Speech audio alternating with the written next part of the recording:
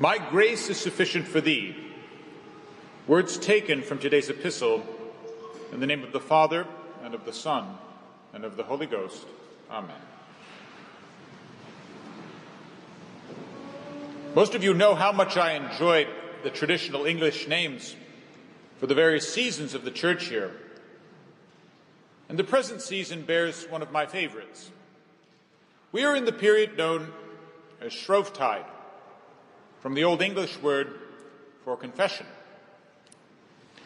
Although the term applies most strictly to the 3 days leading up to Ash Wednesday, its use extends to all these days since Septuagesima Sunday, which have been celebrated in the same violet which we shall wear for Lent.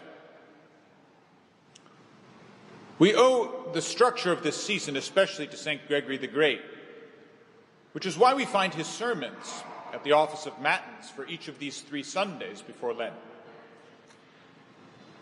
This holy 6th century pontiff and illustrious father and doctor of the Church, who codified the sacred Roman liturgy which we celebrate to this very day, wished to impress upon his flock the need to make these 3 weeks a time for true conversion of heart, so that they might arrive at the first day of Lent already in the spirit of penance.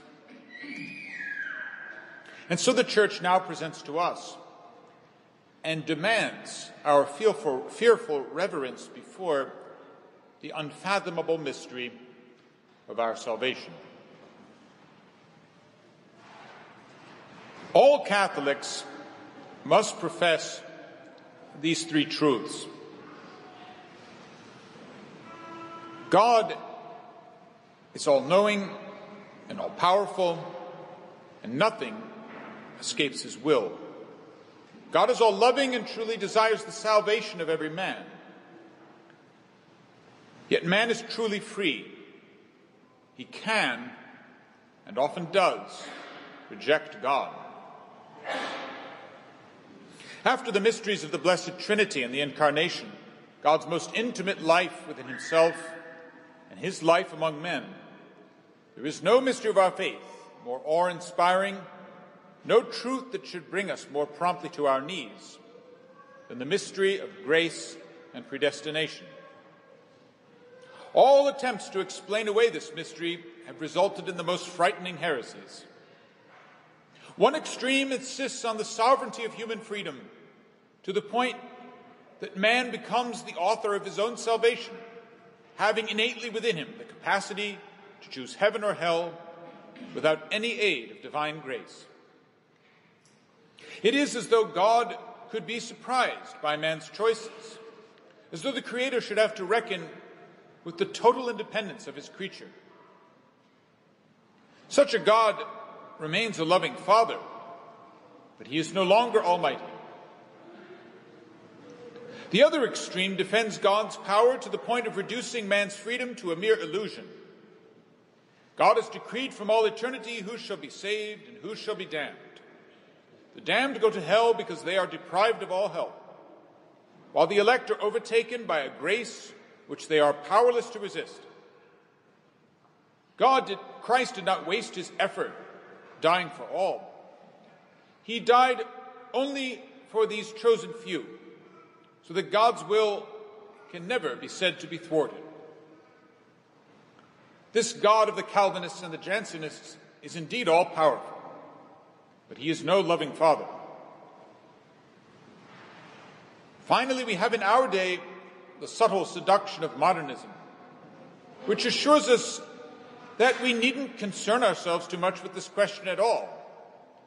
Eternal damnation, they say, is, after all, nothing more than a theoretical possibility, one which a loving God will not, in fact, allow to become a reality. Aside from the devils, perhaps, hell is probably empty. How can we, dear faithful, avoid these mortal errors and find words to express the truth of our faith? We turn first to the inspired word. The Doctor of the Gentiles declares God would have all men to be saved and to come to the knowledge of the truth. We know that God wills the salvation of all. Yet we know that many men are not saved, for hell is not empty.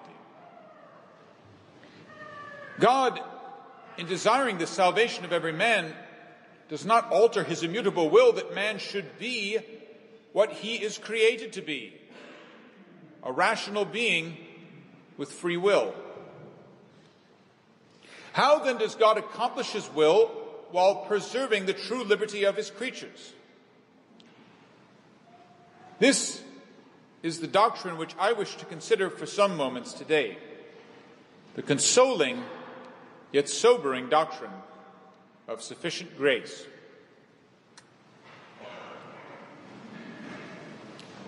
What do we find the sower doing in today's parable? He casts his seed in all places, by the wayside, on the rock, among the thorns, and on good soil. What sort of sower would cast his seed in this strange fashion? A sower who loves every corner of his land, such that no part of that land could ever protest that it was unloved, that it did not receive the seed necessary for growth. Christ died for all men, even though he is known from all eternity in which souls the grace of his redemption would bear fruit, and in which souls it would lie barren.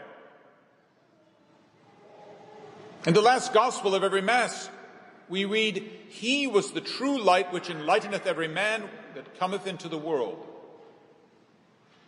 Christ has brought light even to those who he foreknew would prefer the darkness. He created their liberty, and it does not catch him unawares. But he will not destroy what he created in order to save it. Sufficient grace is a supernatural gift of God, like all grace, which renders a man capable of turning himself toward his supernatural end, disposing, but not forcing, him to do to good and salutary acts. This actual grace is given to all men, whether you are an unbeliever who has never embraced the faith, a believer who is at this moment mired in mortal sin, or a faithful Catholic striving to persevere in the devout life until death. We see then that sufficient grace is different from sanctifying grace, that grace which cleanses us of sin and by which God himself dwells in our souls. It differs as well in a mysterious way from effective grace, that actual grace by which Almighty God, in the inscrutable and infallible decree of his holy will, brings to a holy end those men who freely cooperate with the graces given to them throughout their lives. Before describing the fruitful soil, our Savior's parable speaks of three other places where his seed may fall: the wayside, the rock, and the thorns. The divine sower sees where he is casting his seed, for he knows from all eternity the actions of all men. Yet man is truly free in the face of these three obstacles, free to vanquish or succumb to his three enemies: the devil, the flesh, and the world. Our Savior himself tells us that the wayside signifies the devil. That is,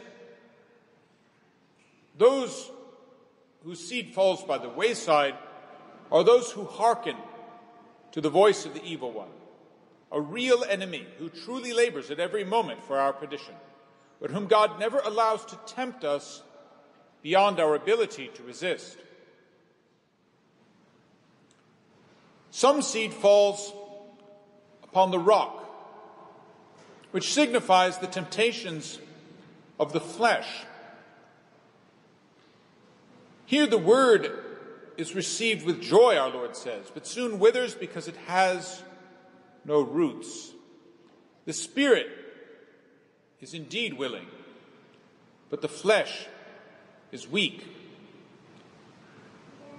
The seed falling among the rocks signifies those who have at least some sort of first conversion, but then succumb either to the soft temptations of fleshly delights or abandon their faith in the face of trial and persecution.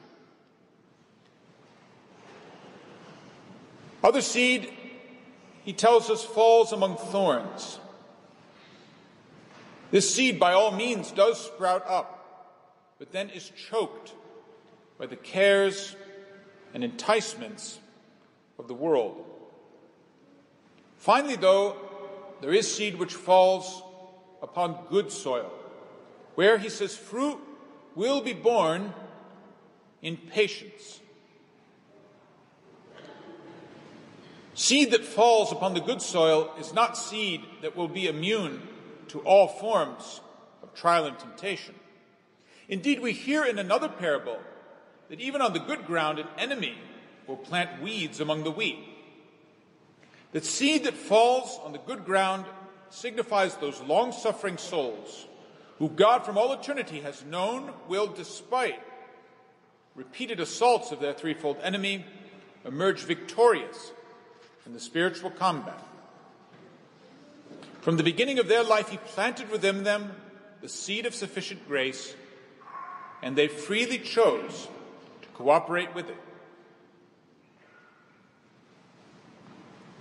I described the doctrine of sufficient grace as both consoling and sobering.